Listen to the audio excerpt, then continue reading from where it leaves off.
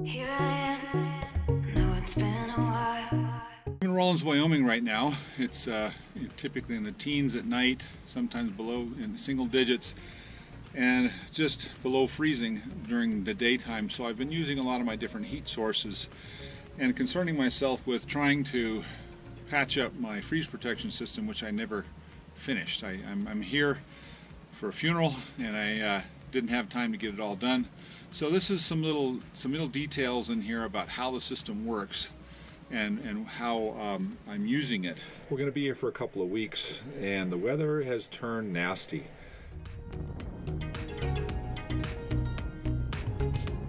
The aftermath of driving in freezing weather. Oh. Ooh. And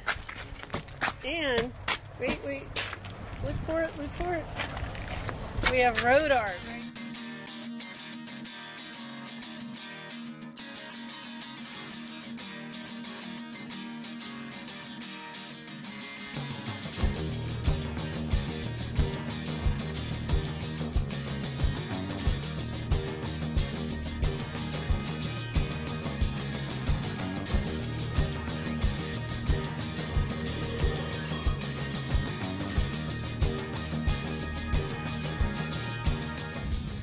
Nights ago it got down to about 10 degrees. Right now at this moment it's still below freezing. It's been below freezing for the last couple of days we've been here, and so it's an opportunity for us to exercise and test our freeze protection system, because we really haven't, well, first off, I haven't completely finished it, and I've been doing some expedient repairs over the last couple of days and some finishing some of it. Let's cover for a few minutes what the plan is for freeze protection. So the freeze protection plan for the two water tanks in the back seat of the truck is that each of the two tanks has a heat strip underneath of it and a thermal controller indoors. These are the two water tanks in the back of the truck. The pipes connect, so the 25-gallon water supply comes across here to the pump, but we also have return lines to each tank here and here. So I use the return lines to put hot water into the fresh water tanks to keep them from freezing, all the while there's an electric heater underneath of them if necessary. All of these lines need to be protected from freezing. The cab itself does a pretty decent job of providing some layer of insulation, but as you can see, each of these lines is a 1/2-inch PEX is covered with a 1/2 inch of polyethylene foam and a piece of heat tape underneath of it. All the heat tapes terminate down here and then go through the wall, and even the passage through the wall has a heat tape on it to make sure that the small pipes that go through the wall aren't getting too cold. The lines that flow between the tanks and into the cabin are insulated, and yesterday I just installed a heat strip on them, but the heat strip's not currently hooked up. So the insulation alone is hopefully sufficient. And what we've seen over the last couple of days is that the double layer of the cab providing some insulation and the insulated tanks themselves does very well to keep the tanks above freezing all by themselves. But the temperature, the heaters have been coming on periodically. Underneath of the 18-gallon tank is my pump compartment. My pump compartment has this is a cartridge heater for a 3D printer. This is a 12-volt, 40-watt heater, and this does get very hot. I'm using these in these. These are my own versions of a homemade heater, but what I've done is I've drilled a hole into each end of this heat sink in the thick section of aluminum and placed one of these cartridge heaters in there. So the cartridge heater now applies heat into here, and it will be spread through the heat sink using the CPU fan. This is a similar device. This has got a big copper plug down the center of it. So again, there's two of these heaters in it, and this fan. This is what I have in my wet bay. I have an insulated box with 3/4 of an inch of polyisocyanurate foam in it. The pump, the accumulator, and the valve block are all mounted on a board, and this board can be removed if I remove my quick disconnects from this, but also inside of here, if you look right between here, you can see the aluminum fins of one of those CPU heatsink heaters.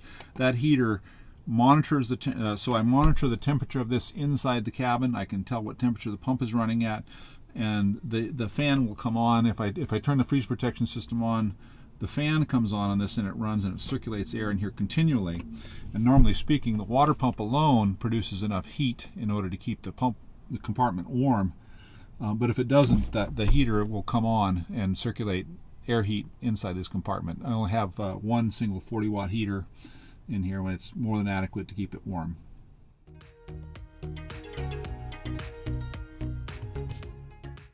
The other portion of the freeze protection system for the water tanks is that I have a recirculation system, and so I can make hot water flow from the hot water heater into the fresh water tanks in order to raise their temperature. That's intended to be the primary means elevating the temperature in the tanks. The electric is the backup means. What it does here is down on this monitoring panel here, what I'm most interested in this moment is the temperature of my fresh water tank in the 18-gallon tank and the temperature in the 25-gallon tank. Both of them are, in the single-digit Celsius. Normally what I do, I have electric heaters under these things, which will come on. This light above it here will come on, and the electric heater will come on at 1 degree and shut off at 3 degrees or 4 degrees. I really don't like to rely on using my electricity for heating. I'd like to use my diesel coolant heater to do that. And so what I do is I run the diesel coolant heater, I set it to coolant heat water, I turn the coolant heater on, it heats the water tank up, and now you can see my water tank temperature now is 55 centigrade, which is 150 degrees Fahrenheit or so. And what I do is, because I have a water return system, that I can allow hot water to flow back into my cold water tanks. We use a shower diverter, which is what this knob is right here. The shower diverter allows us to purge the cooled water out of the hot water lines back to the fresh tank without losing it, without having to endure a cold shower. This diverter has another function in the cold weather. By moving it up to the vertical position here, it starts the hot water flowing all the way up through the hot water lines to here, but if you leave it on, it will dump the hot water into the fresh water tank, which is how we keep our freshwater tanks warmer during the winter. This is a manual process, and I'm going to automate this. Okay, I'm working in the wet bay here. One of the things that I've just finished is to add this motorized ball valve here, which allows me to take hot water and dump it into the tank fill so I can be part of my automated freeze protection. This is called an asymmetric timing relay. This relay is going to operate the valve which dumps hot water into the cold water tanks in order to keep them warm in the winter. So what we have is on the top here we have we have identical counters. This is the on-time counter. This is the on-time counter. The on-time counter is set to 1 minute at 50%, which means this will be on for 30 seconds. The off-time counter is set to 1 hour at 50%, which means it's going to be off for 30 minutes. So on for 30 seconds, off for 30 minutes.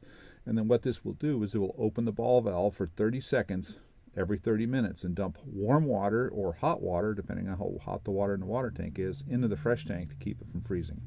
Sources. Our water heater is underneath of the cab of the truck, which exposes it to lots of air movement and causes it to get cooled much more rapidly. And I think the biggest problem with that is that the cooling of the lines which flow from the water heater to the wet bay is what's really in question. We did have those freeze up yesterday. I didn't have them insulated, and so they're now insulated, and they're also bundled with the coolant lines from the coolant heater. So it's really intended that the coolant heater, when operating to heat hot water, will pump 180 degree water in and around the two water lines going to and from the calorifier, and that will take care of it. And I'm quite sure that that's what will happen. Internally, everything is inside of the cabin, other than the supply tank and the hot water tank. The outflow that we have goes to the gray tank, and so the gray tank lines are now insulated. The other thing that happened yesterday, you are in the wheel well on the driver's side. You'll see the yellow tape there. I have added some insulation to this is where the drain line comes through the floor and goes to the gray tank. I added some insulation, but I also put a heat tape inside of the pipe that I can heat up that line. Okay, you're looking directly from the rear forward on top of the gray tank, and you can see 3 entrants into the gray tank, and you can see that there's a heat tape running around the center one, so it runs from the cabin to the gray tank, around it, and then back to the shower line, which is on the right hand side That heat tape should keep it fairly warm. The gray tank, unfortunately, has no heating to it or temperature sensing on it either way. So one of the things that I had to do just a couple days ago, knowing that we were coming into freezing weather, was I bought a small automotive light bulb, and I placed it right next to the macerator pump, and insulated it heavily with solid sheets of extruded polystyrene. One of our last freeze protection projects. Yeah, I should have done this at home. Didn't do it at home, so guess where we're doing it? Oh, There's an orange shopping cart. And taped it all on there to try to keep the macerator pump from freezing. The plan for keeping the gray tank from freezing is to run coolant lines from the coolant heater to the underside of the tank and make some loops on the underside of the tank to heat it, and also to have electric backup for the gray tank. So neither one of those have been implemented yet. The way that we managed it yesterday is to dump a bunch of hot water down the drain and make sure we put some heat into the gray tank that way. We are in Rawlins, Wyoming. It is very cold here. It has been in the teens at night and in the 20s during the daytime. Been using our coolant heater a lot.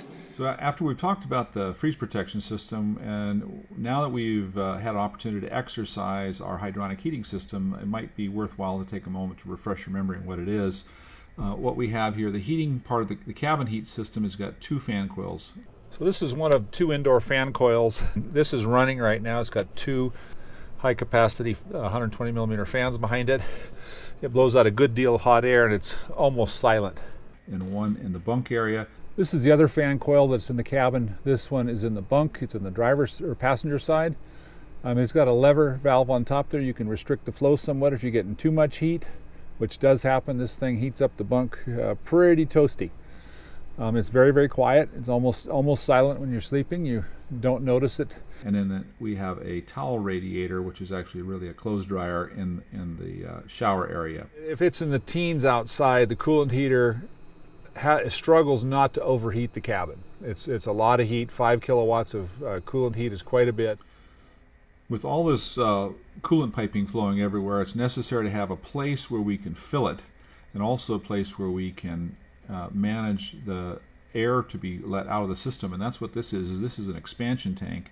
This tank is sitting as high up in the control column as I can get it. This is where we add all the coolant to the system, and also where any bubbles that are in the system can work their way out. There's also auto vents on the towel heater and on the bunk heater, because those two are actually the highest. These 3 items are all about the same height, so that's where any air will escape to. As I just turned the coolant heater on, so I got 2 temperature monitors here. This doesn't control anything.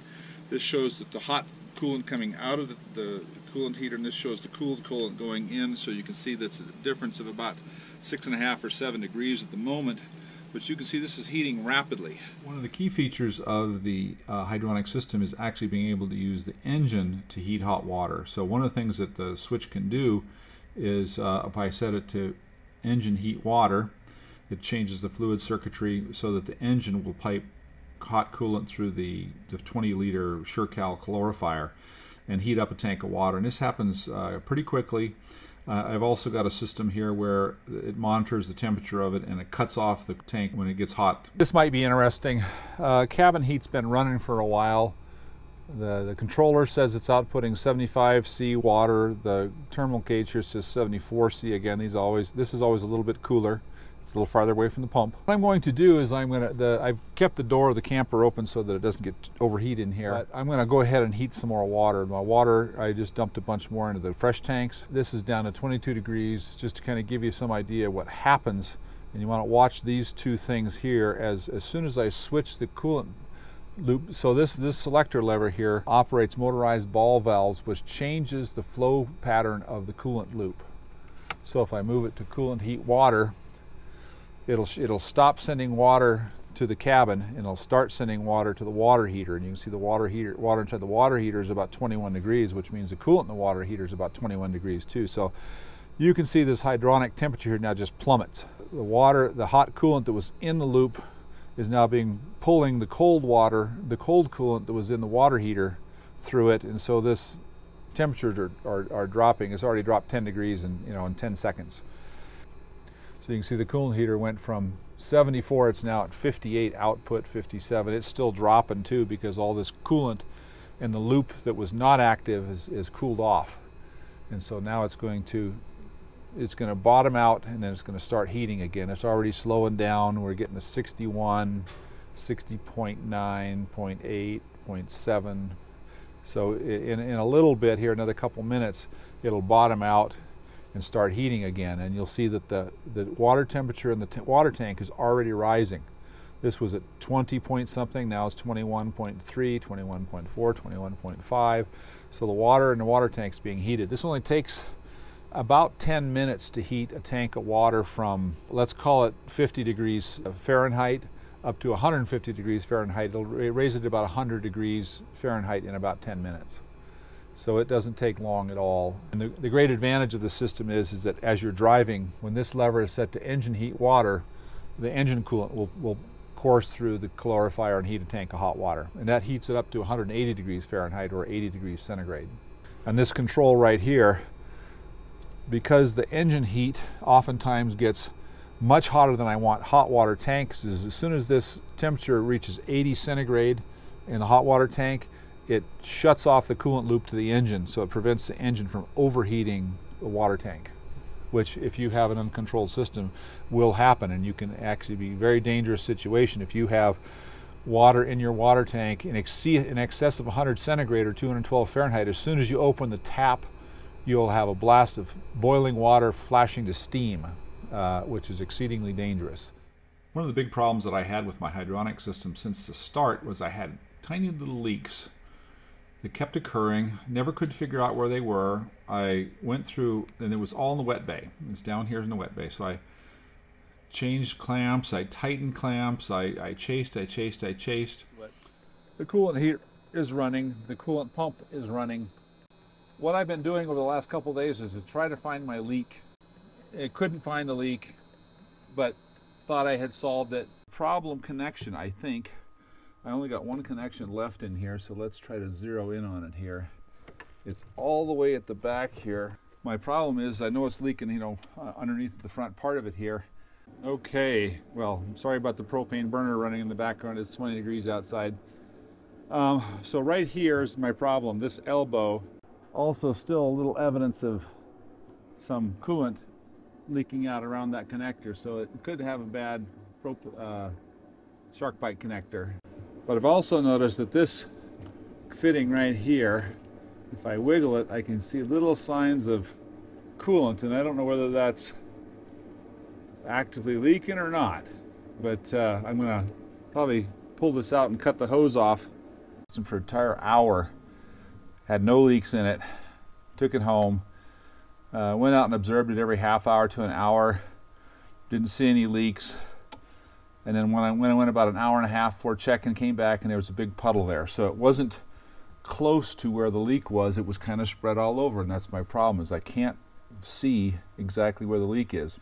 Spent about 10 hours, 15 hours chasing a leak. I could never find the leak, and I'm going to explain it to you because it's actually pretty profound.